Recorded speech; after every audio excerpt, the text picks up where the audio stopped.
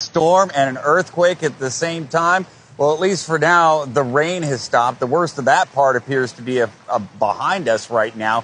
What you're looking at here is actually a major highway. It looks more like a river right now, and it's really just one of several roads that flooded during the storms.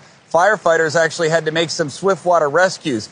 And how's this for really, really bad timing? During the height of the storm, 911 phone lines went down for several communities up here in the desert. Now, dozens of cars were trapped in rising floodwaters, and that turned city streets into rivers. This video shows a stalled car in the middle of an intersection. That was a very common scene. We saw a lot of that yesterday.